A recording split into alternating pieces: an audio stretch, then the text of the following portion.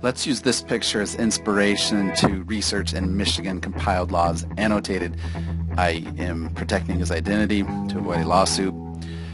Okay, let's assume you are in Michigan representing this man. The Department of Natural Resources for Michigan is accusing him of violating the law for using a crossbow to get this fish.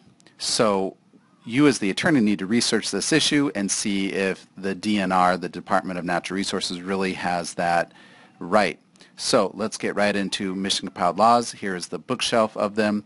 We're going to go through 6 steps to research in the MCLA.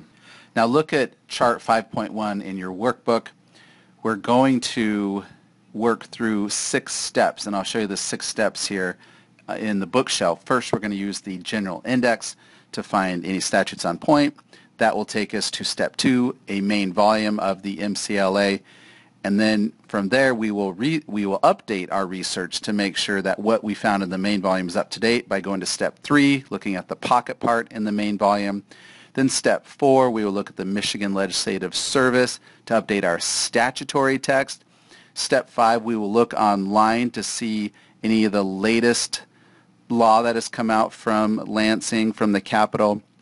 That is step 5. And then step 6, we will end our research in the MCLA by looking at the interim annotation service, and that is to get the most current annotations to our statute. Here is one volume of the general index. I grabbed A2L because when I did my plog for this and I brainstormed search terms, I decided to go with fish and game. So we can open up the general index, and what do you know, there is fish and game. Now as we turn the page here, we'll find bow and arrow, chapter 324, section 48703. So we will now go into the main volume, which takes us to step 2 of the process for researching MCLA. You can see from the spine here, chapter 324 and section 48703 is in this volume. So let's turn to that chapter and section. So this section says that a person shall not take, that shall should be a must, of course, a person shall not take, catch, or kill, or attempt to take, catch, or kill a fish in the waters of this state with a spear or grab hook, snag hook, or gaff hook by use of jack or artificial light.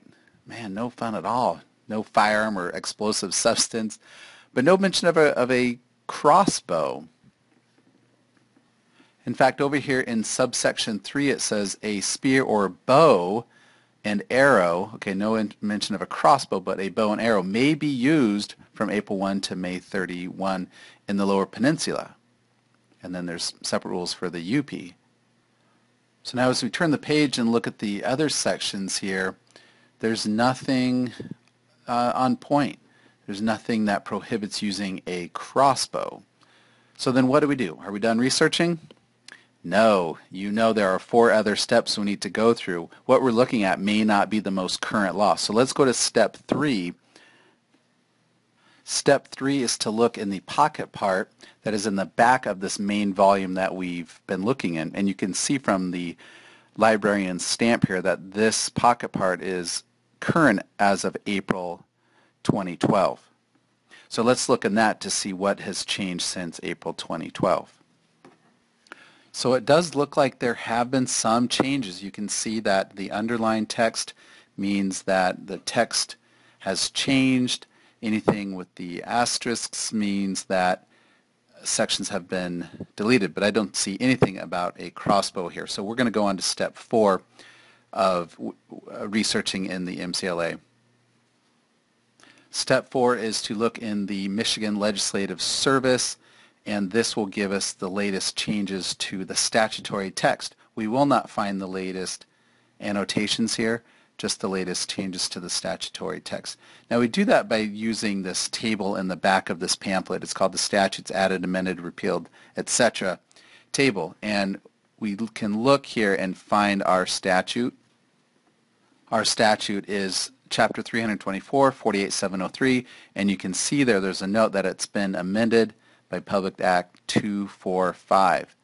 So we will then go find that Public Act 245 because the laws in this legislative service pamphlet are listed chronologically. As they come out of the legislature in Michigan, they throw them into this pamphlet. So you don't find them by subject matter, rather you find them by the Public Act. So we're going to go look for Public Act 245, and we'll see what changes have been made since the printing of the pocket part in the volume. So here we are looking at the Michigan Legislative Service pamphlet, and looky, wouldn't you know it, under subsection 3, the department may issue an order to regulate the taking of fish with a spear, bow, and arrow, or crossbow in the waters of this state.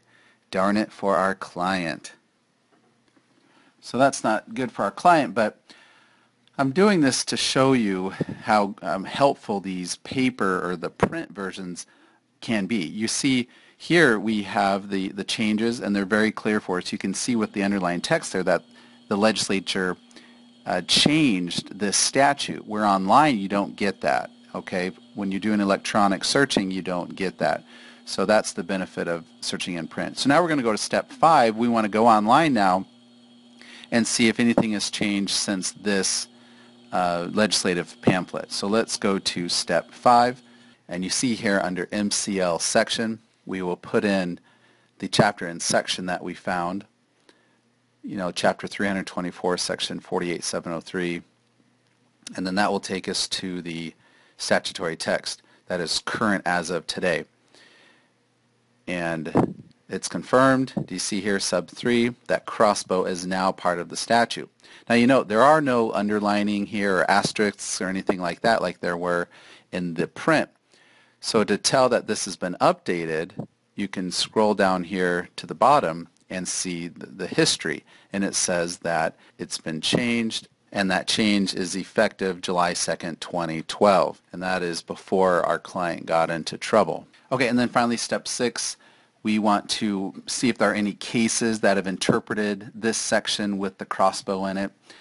You know, maybe a court has found it unconstitutional or something like that. I highly doubt it, because litigation takes a long time, and 6 months for the statute to go into effect and to have a ruling from an appellate court is just unheard of. So we're probably not going to find anything, but let's look anyway. So here is the Michigan Compiled Laws Annotated Interim Update Service. You look at this to find updates to the annotations that are cases that have recently interpreted your statutory section. And we see here that this thing was published in October of 2012.